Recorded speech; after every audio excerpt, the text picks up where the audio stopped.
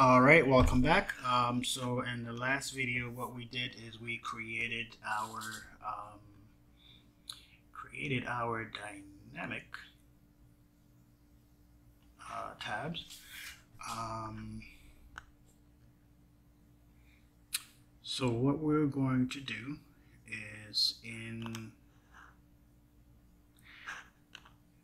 this video, sorry, I spazzed out a little bit. It's 11 o'clock at night.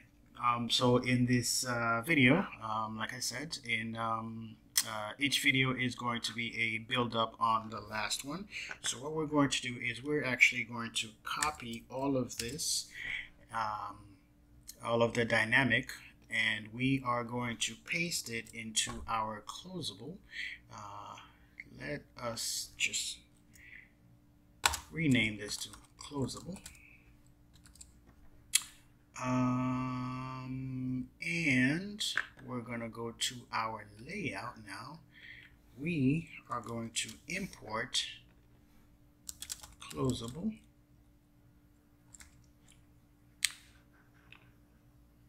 from closable. All right. And over here, we're just going to pass it closable. All right. So dynamic. So as of right now, our dynamic is very similar to our closable, right? No difference. So let's change that. All right. So we're gonna go to, we don't need our dynamic anymore. We also don't need our layout. So let's do something different here. Instead of creating, where are we? First tab, oh, right here. Let's space it out a little bit. Let's do the same thing for that one. Instead of creating new, we're gonna say new closable. Let's do new tab, why not? New closable tab. All right, give it a little bit of identity here. Okay, so now our closable is starting to look different, but we're gonna do things just a little bit different here. Instead of one button, we're gonna give our closable a little bit of a personality, right? So what we're gonna do is we're actually gonna make good use of our grid here. So in the first one here, for now, let's remove that. Just control X. If you're on a Mac, it's Command X. We're going to open a grid container. We're going to give it a spacing of 2. And we're going to do grid item. Let's say, oh hell, let's say X. Let's say if it's on a small screen, we're going to do it, full width. If it's on a medium or higher, we're going to say half width. Whoops, what is that? We're going to do 6. All right, now we're pasting our button. So we're going to do create red box.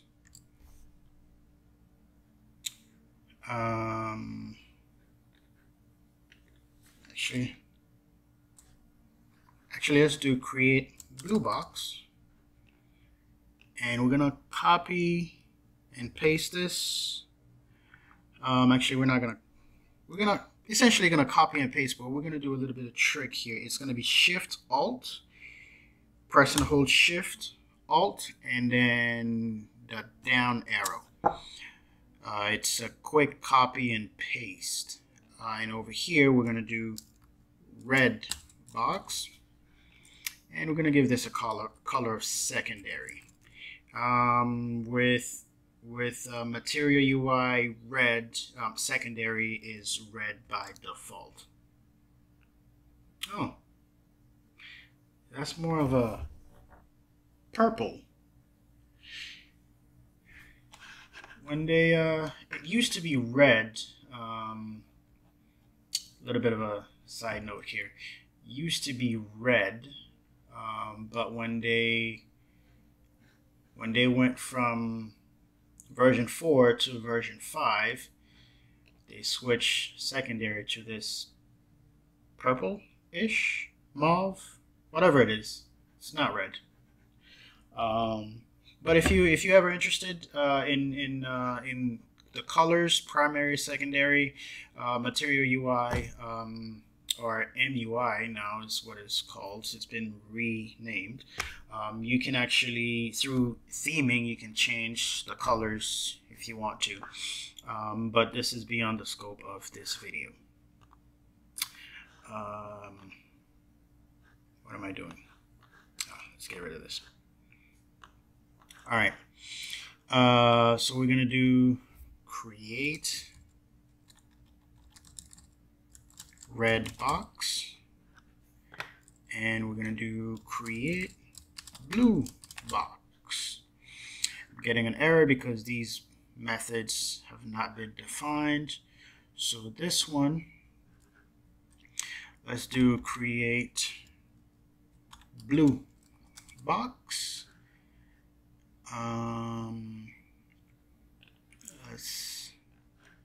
For now, let's say blue box this.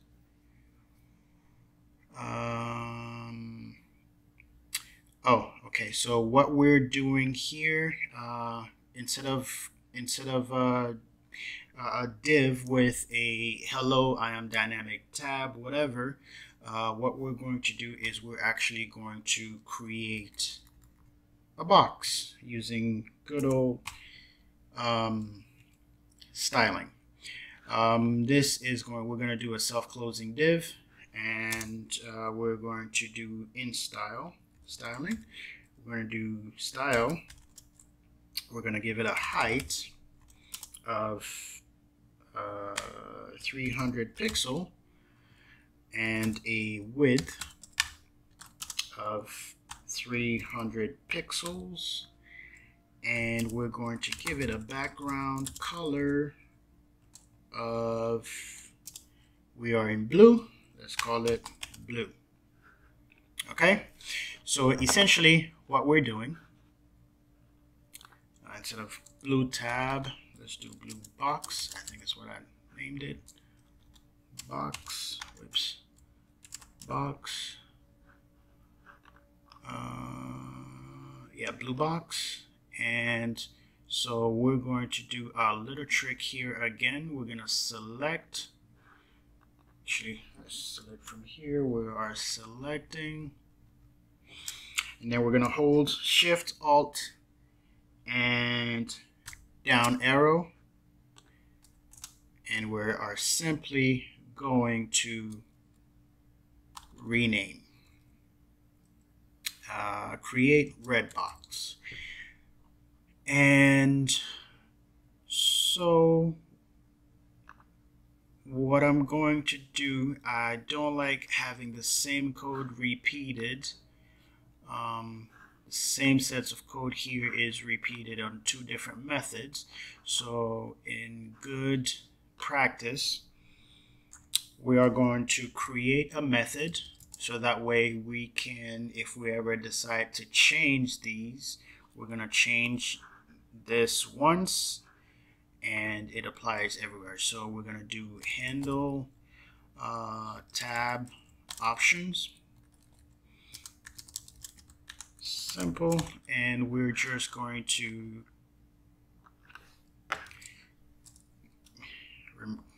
cut that, and we're going to do handle tab options. We're going to call that here. we're also going to call it on the create red box, handle tab options, and then we're going to paste what's actually happening. Pretty simple. Okay, now let's see what it do. Create blue box. Aha! Blue box, blue box, blue box, blue box, blue box. See what's going on here? I'm clicking on the create red box, but it's creating a blue box for me. What is going on?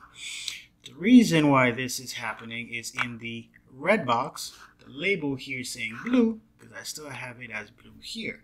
So let us fix one issue at a time and see how that goes. So create blue box, it creates one as expected. Create a red box. I am still getting a blue box, but the tab label has been fixed. So now let's change the color for the red box. We're going to the create red box function, and in our styling, the background color, we're going to change that from blue to red. Let's reload. Red box, blue box, red box. All right. So why did we do all that? We wanted to have a little bit of a personality difference between dynamic and closable, right? Boring old hello. See the difference? Now that we've created a little bit of personality in this one, we're going to stop it here. Our last video was about 25-ish, 26 minutes long. I don't really like my videos to be that long, so I'm going to cut this one really short, and we're going to pick it up from here. We're going to start moving on how to make this work, what we really want to do. So yeah, we are going to stop this here. The link below, there should be, somewhere in this video, there should be a thumbnail for the next one. So yeah, thank you for your time. Thank you for watching. Hope you learned something. I'll see you in the next video.